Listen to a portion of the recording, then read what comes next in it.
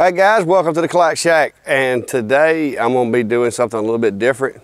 I know most of my following is here for the lasers, but a lot of you guys, not only do you do lasers, but you do woodworking, you do miscellaneous projects, and I got something that I want to share with you. This is a part of the process and part of how I support my tool addiction and buy tools and keep things going around the shack here. Is I have a customer and I sell stove covers to this customer. Well, the customer is a corporate customer. They have a manufactured home business where they sell manufactured homes. And they reached out to me for housewarming gifts and stuff to give to people when they buy a home as a personalized gift for them. And they had seen my stove covers that I had built for some individuals that were on my webpage. And so that's what they asked for me to make for them. Now, being that this is a corporate customer, a repeat customer, my pricing is substantially lower than what I would sell them to the general public. But I make about $75 per unit buying the lumber to make these. I'll make $75 back. And typically it takes me maybe 2 days to build 5 of them. And that's just working at a moderate pace, trying to do videos and stuff like that in between. So if you're out there and you're looking for ways of making money, today I'm going to walk you through the process where you don't have to have a sawmill, because unfortunately for me, I have got to the point to where I can't keep up with the demand by myself between milling the lumber, drying the lumber, and then making the stove covers. I had to cut out part of the process, and the only part that I could cut out was the actual milling of the lumber. So I've had to go to, get sourcing my lumber elsewhere, and it's costing me like $22 to $24 a board. And so I'm going to show you how to start with a traditional 1x10 pine and end up making these stove covers, which you can engrave, sell as a custom piece. And like I said, my basically wholesale price that I'm selling them for is $100 each. For people outside of that, you could actually go higher. Specialty woods go way higher, but this is just for basically a standard build pine stove cover. And I'm going to share with you my dimensions. I'm going to share with you the process. We're going to walk it through all the way from board to finished product, and we'll try to make a video out of it today and share it with you, because recently I've had 2 more realtors reach out to me wanting me to take them on board doing the same thing, as well as a home builder has reached out and asked me to do it for them. They do built in place homes, new construction type stuff. So right now, in my area at least, building homes, purchasing homes, the real estate market and building homes is just crazy right now. So if you're like me, small business, trying to find a little bit of a foothold to get some regular income that you can count on, then this might be something you want to look at. Because like I said, I've turned down 3 customers in the past 2 weeks that wanted me to do for them what I'm doing for my other customer, but I just cannot support it by myself. I don't have the time, and so I've had to pass on that. So this may be something you're interested in. If that idea of being able to come up with something to sell to folks and have a continual stream of income from that appeals to you, you might want to watch the video. If not, guys, if you're here for the laser stuff or whatever, then you may want to just go check out my playlist. But I appreciate you coming anyway. But we're going to move into the shop and I'm going to get started on it, guys.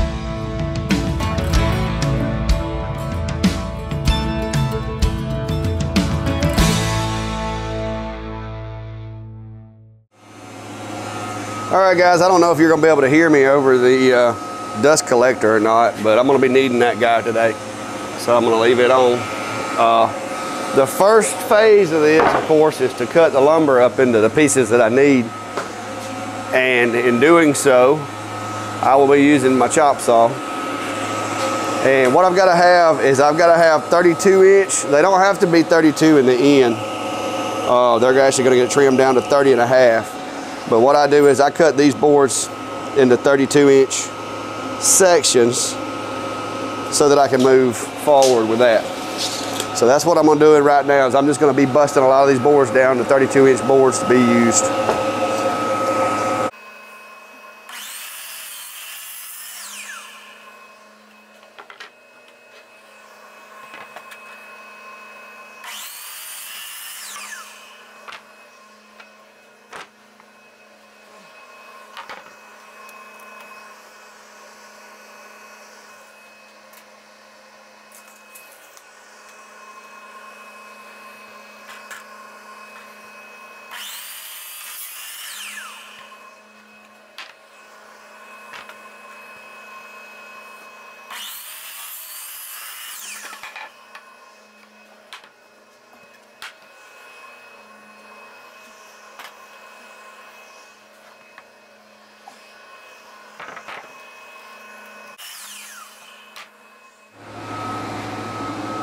All right, guys, on this board here, these are all gonna be my boards on my panels, all right?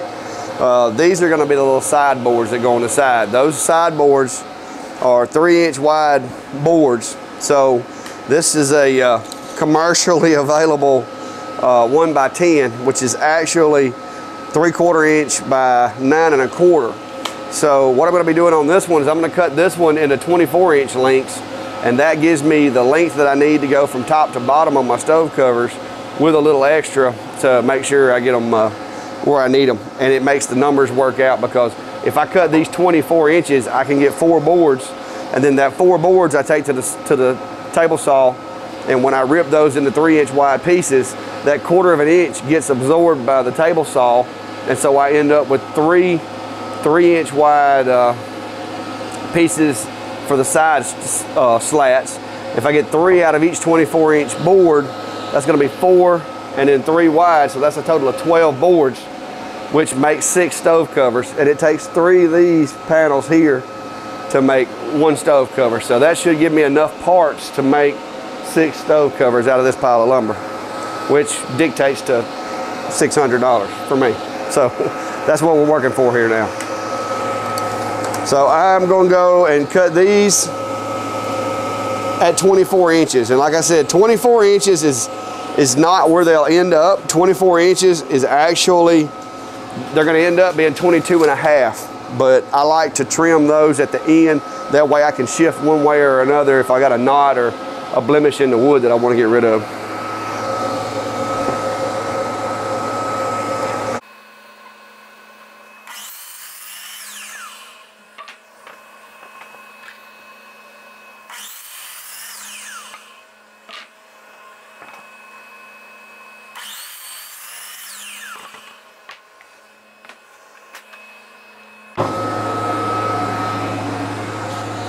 All right, this thing seems to be working pretty well, guys, but I mean, of course, it's missing some of the saw shavings and stuff, but it's working as well as I'd hoped.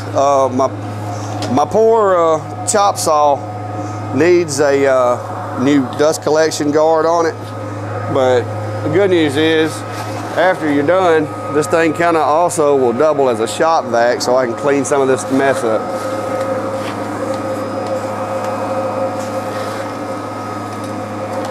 All right, guys, it's getting crowded in the Kallax Shack. I've got to do something about space. I keep getting more tools and more stuff, and I'm running out of places to put it. Now, remember when I cut these main boards. These are the panels that consist of the base of the stove cover. I cut these 32 inches long. Now, they're not going to be 32 inches long on the end product, but I like to put them together, and once they're put together and glued up, then I like to go back and do one continual cut across all 3 boards so that I get those smooth edges, and it helps me out on toward the end, makes it a little quicker. So what I got to do now is, in order to make my stove cover 30.5 inches wide and 22.5 inches tall, what I'm going to do is each one of these boards is going to end up being 7.5 inches wide.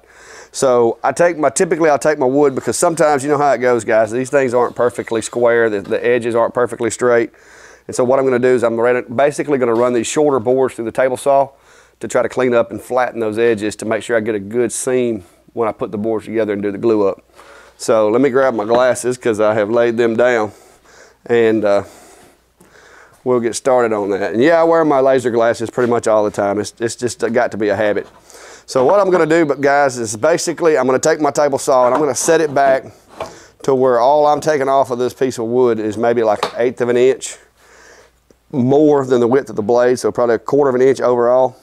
And I'm going to walk that thing down. I'm just going to make a cut on this side, and depending on how it looks when I flip it over, if it's smooth or not, then I'm just going to move it down to 7.5 inches and cut it again, and that'll make one of my panels. And then I'm just going to lay these guys to the side in sets of 3, because it takes 3 7.5 inch boards to make these stove covers. So let me turn the dust collection on, because now that I got that, guys, I'm trying to keep it cleaner in here.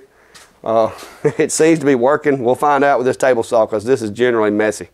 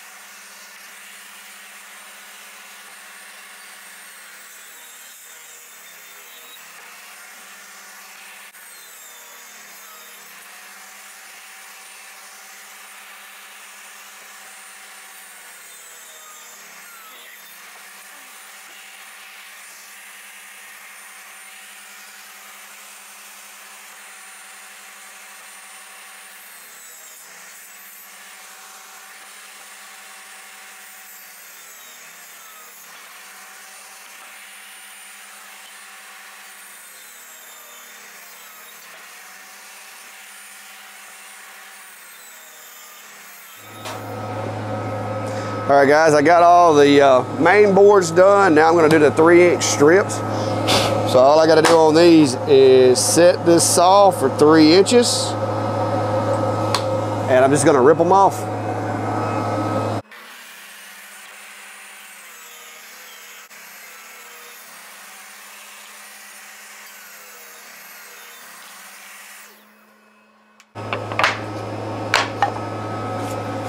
And there we have it, guys. That's all the cutting for now. Got to do the glue up and put them together. Now the next phase is going to be, I got to get my panels glued up. I got to get biscuits put in them and get them glued up. So I'm going to move all the pieces back inside, and I'll bring you along once I get ready to start gluing them up. Now for the next step, guys. This step is generally really messy. Luckily, the newest vacuum that I bought for my vacuum table came with a new hose, and coincidentally it's exactly the size I needed to fit my little Ryobi biscuit machine, and I've got it connected to the system, and so we're going to see if the system is effective on my biscuit machine as well. So what I got to do next, guys, is I got to have 3 of the boards that are 7.5 inches. All right, and I'm just going to lay those out. Now we will be engraving this thing, so the goal here is to try to get as little, I don't want anything too major going on right in the center, because that's where my engraving is going to go. These are rustic, so we don't have to be too particular about that. They actually prefer it that way. But I think what I'm going to do on this one, I think I'm going to lay it out this way. It's got some really deep, dark heart on the other side, so I think I'm going to go with it this way. And what I do now is basically, in order to put the biscuits in it, you just kind of need to have the lines to be able to do so. And so I'm just going to ride down through here about every 4 or 5 inches. I'm putting me a little line. They don't have to be evenly spaced. These are just to hold these boards together and keep them from twisting and kind of make it into one continual board. Typically I'll have 5 or 6 biscuits across there. So once I get that line in there, the next step, of course, is to take the machine and put the biscuit holes in there. So I'm gonna go over and turn the dust collection on so that we can try out and see how well it works for that. It's getting way too crowded in here.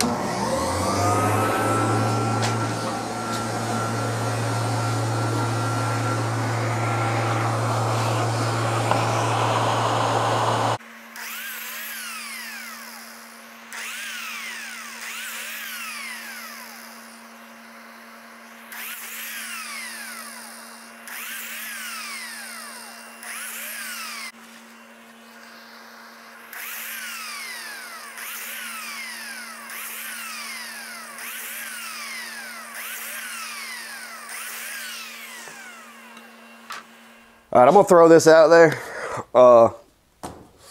That's awesome. Normally when I do these, guys, sawdust goes everywhere. Little chips of wood from where that blade buries into these boards and cuts these holes. Those little chips usually just go everywhere. So even though my little dust collection system's a little bit of a engineering feat from some redneck engineering, and it took a little work, I'm digging it so far. All right, this part of the process is it's actually not that hard, guys. You're just gonna need your boards. I recommend a rag, some number 10s, and some glue. This is this is where it starts going downhill now. The work's getting easier. Oh, somebody forgot to close this glue last time they used it. That's probably not gonna be good. I got lucky. All right, so just applying some glue to this edge right here. You want to try not to get too much of the glue on the your face of the stove cover, because I will tell you that it will affect the outcome when you stain these things. So don't get a whole lot on the face if you can help it. The back side really doesn't matter. Once you sand it a little bit, if there's a little discoloration, it's under the bottom, no biggie. But the face, you definitely don't want to get this stuff on there.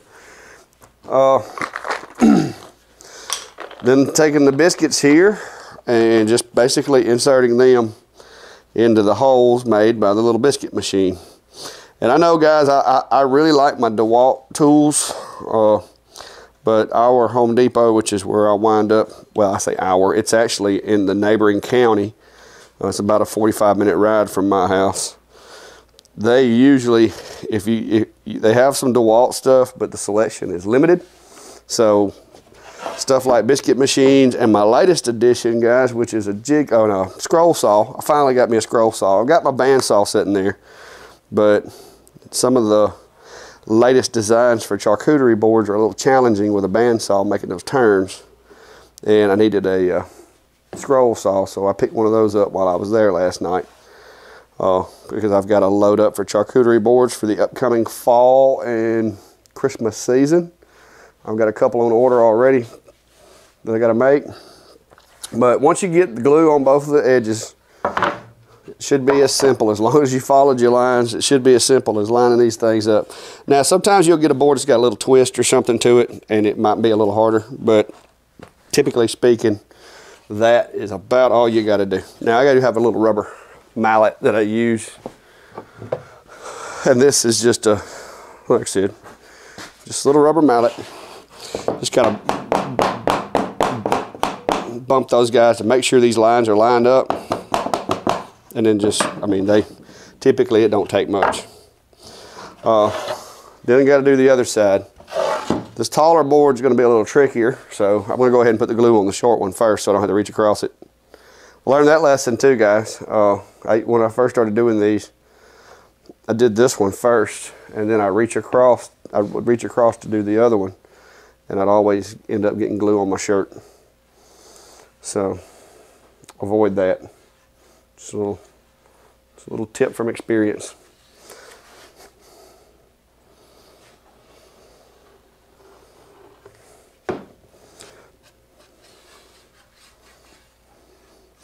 And yes, I have occasionally gotten a splinter doing this, but they're typically not too bad.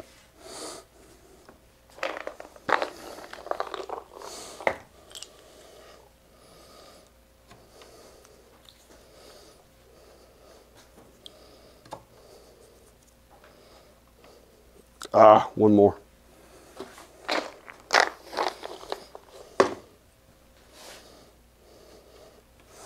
All right. Same scenario. Line up your marks for your biscuits. Make sure everything's lined up, marked like it needs to be. These little scraps of wood, guys, I was telling you earlier, these little 1-inch scraps that I'll cut off of these things when I'm making them. The reason that you don't want to throw these guys away is because these make excellent pieces to use when doing your glue up, so that you don't scar your wood with the clamps, because I'm bad to clamp. I mean, when I clamp, guys, I clamp. Also, the wider pieces are good to use for holding everything flat, because when you start putting the torque to these clamps, what's going to end up happening is these boards are going to try to escape all that pressure, and when they do, I can tell you guys from experience, if you clamp this too tight and you don't put something on here, when you get this tightened up and it gets just the right amount of force, it's going to jump out of there like a jack in the box. So that's what these guys are for. So I just go in here and put these clamps here across the top of all the boards, and I'm not going to tighten them up right now. I'm just going to snug them down so they don't fall, because I don't want to prevent the boards from marrying up the way they need to. That'll also hold your little end boards in if you do them right. And my OCD makes me offset mine. I don't know that really matters, guys, but I got those two clamps on there. That's just holding everything to keep it from bucking when I get it under pressure. And then I'm going to put these. Sometimes you may have to put your clamps in different places depending on the boards. Some boards will try to twist or bow, especially if you get it where I had to get this at, guys. But typically I'm going to put my clamps right here, maybe a quarter of the way in on both sides, and that typically I get a good even pull and everything marries up the way it's supposed to. So once I get that, once I get both of the clamps in place, guys, all I'm gonna do now is just go back here and just tighten them up. I'm gonna try to make sure, all my cracks pull up, everything's touching, and once it does that, you really don't have to go any tighter. See, this side's touching, everything's pulled up.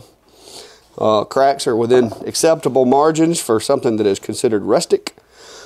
This one's got a little bit of extra, clearance right there, so I'm gonna put a little more pressure on it just to make sure that it closes.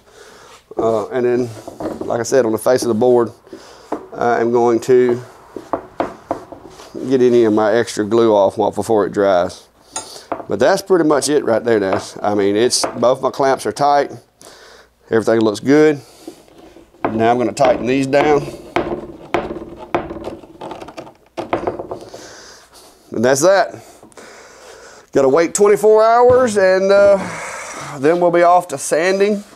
Once I get it sanded, then it will go to engraving. Loving the new camera.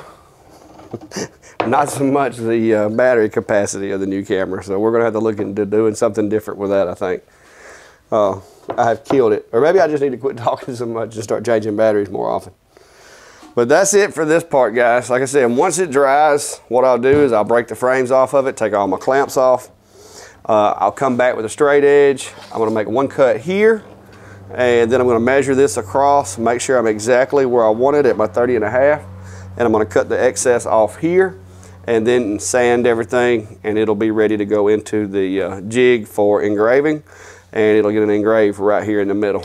That'll be the next steps, but this is going to be part one of this build, guys, because I've got to wait 24 hours to do the rest, because this has got to dry, which a lot of the engraving and stuff like that, a lot of you guys are familiar with, but I'm going to let these dry. I'm going to go ahead and knock out, I've got a total of 4 sets of clamps that I can do. So I'm going to knock out 4 of these panels today, and then tomorrow I'll do a video about part 2 about how to put the rest of it together. And like I said, guys, if this is something that if you're looking for something in your woodworking shop that requires minimal tools to build, and you can get a pretty good return on, this might be something you want to look at, because if you can get hooked up with one of these realtors or one of these home construction groups or something like that, that's what I've gotten hooked into, and I can't take on any more customers because the demand's already too high. I, on average, do 4 of these a week, sometimes more, and it hasn't let up for several months now. So it's simple. You got 3 boards here, 2 boards on the outer edges. The measurements, I've given you the measurements that I use, and everybody seems to be happy regardless of the size of the stove. This works because of my design, the way I do them. The bottom is completely flat, so this will work with glass tops. This will work with gas that has the pieces that stick up for the eyes.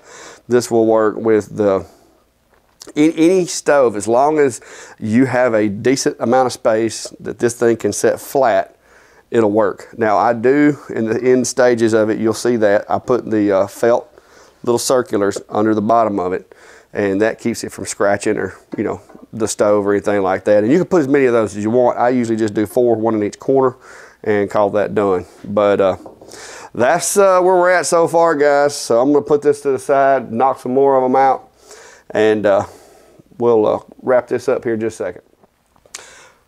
All right, as you can see, guys, it is getting really crowded in here. I've got to get rid of some stuff. I got to find somewhere to put all this stuff, but I haven't had a chance to really do anything organizational in here much. Like I said, I've had my dust collection system now for probably close to 2 months, and it's sitting in a box for a month. And then I mounted the blower and everything over there. Went ahead and cut the hole for the wall about a week and a half ago. And then finally, last night, I took the time, because I knew I had all these stove covers to do, and I'm getting tired of having to deal with all the sawdust. And so I went ahead last night, got me a little bit of plumbing ran. I've got a kit coming to where I can split the hose, so I won't have to keep reconnecting it everywhere. And I may clean that up and modify that. I only glued a couple of the fittings on the system, but that had to be glued to keep everything from pulling apart. And the reason I did that is in case I get an obstruction in the lines or the hoses, I can actually take it apart without having to cut it. I'm using it for vacuum as opposed to pressurized water. And so if anything, the vacuum should pull the hoses together rather than trying to blow them apart. The only place is where my unit comes down from the ceiling and comes down. I did have to glue that because of the pressure of the hose dangling at that angle was going to pull it loose, or I felt like it would. And so I went ahead and glued that one fitting. But I'm using the Win dust collection system, and also got the Win air filtration system put in here. And I'm trying to do this to get ready for winter, guys, because it's not that bad out here during the summer when I got the door open and I got my fans going, I got a breeze. But this winter, as it gets cooler and I start running the fireplace, I got this, well, I have my stove going over there, heater, whatever you want to call it, and I have the doors shut. That dust is going to become an issue. And my sinuses, since I've been out here and since I've gotten really into doing a lot of this stuff out here in this closed up environment, my sinuses are having a little bit more issues. So hopefully between the dust extraction system and my air filtration system, I won't have to wear a mask continually, because that's where we're headed if I don't watch it, is I'm going to have to start wearing a mask continuously. And I don't like doing that, guys. But I hope the video was entertaining or informative. Like I said, this is going to be the part 1 of it. Tomorrow, once we get all these things dried, I'll do a part 2. And like I said, if this is something you want to try to do, the only real tools you got to have, guys, of course, is a measuring tape, pencil. You're going to need, I recommend a chop saw or miter saw. You could use a skill saw. That's, if that's what you got to get started, and then just start bankrolling, save you some money and buy some more tools as you go. But a miter saw would definitely be a big difference. It would help a lot. You're going to need something, whatever it is. If you do get a miter saw, you're going to need one capable of cutting at least a 10-inch wide board, because that's what I use as the 1x10s. Because keep in mind, guys, it's not a 1x10, it's a 1x9 1/4 if you buy it at the lumber store. And that gives you enough to be able to trim the edges, get the edges nice and flat for a glue up, as well as gives you about 1 inch that you can take and remove a knot, take off a split or a damaged part of the wood or whatever, in preparation to put them together. Once you get those 7.5-inch wide boards, glue those up, let them dry, and go from there. So the miter saw is preferred, but you could do it with a skill saw. And you could do it with whatever kind of saw you got. You could do it with a bandsaw. You could actually do that part with a table saw. I mean, so if you had a table saw, and you could do all of the cuts on a table saw if you had to. I prefer my miter saw because it's just easier, but you could do it with a table saw. But the biscuit machine, I use biscuits. I know a lot of guys don't put biscuits in them, but my fear is that if I don't, the boards are going to twist and turn, and it doesn't look like a continual board unless you really pull that thing up tight, clamp it, glue it. And the biscuits, to me, is just, that's what separates my stove covers a lot of times from these other guys that just throw them together and put screws in them, and then you got boards that are mismatched once they get put together. So I prefer this method. And then putting the sideboards on, I glue those, put screws in them. You'll see that in part 2. But like I said, this is a simple project, doesn't require a whole lot of tools, that if you have a garage or whatever, you could actually house the tools to do this and make a little extra money. If you couple this small woodworking project with a laser of any kind, and you laser engrave, monogram, whatever you want to call it, these stove covers, that's where the money's at. This cookie cutter stuff that you can get at Home Depot, or not Home Depot, but at Hobby Lobby, that kind of stuff, it's a dime a dozen. But where I make my money is people wanting specific logos, initials, phrases, or whatever on these pieces. And so I make the piece, put the logo on it, and it's 100% custom. And that's what keeps me afloat as far as my jobs that I build. So it's just something, food for thought, guys, and trying to share what I've learned with you guys so that you can kind of like get your business up and going, your hobby, whatever it is. And to me, mine started as a hobby, and basically I was selling to support my tool addiction, because yes, I have a tool addiction. I like tools. I just bought a scroll saw last night, but luckily I've got stove covers that I just collected on my last invoice, and so those paid for the new scroll saw. And that's kind of how I've built my operation, is I sell products, make money, and then reinvested in more tools. I don't run around with a lot of money in my pocket, guys, but my shop is coming along, and that's what I'm after. So I hope this helps, guys. If you haven't already, please hit the subscribe button. I know subscribers is not really that big of a thing. It's more of an ego type thing, but it does look good, and it does help promote the channel when people are scrolling through and looking. So thanks for stopping by, and have a good day.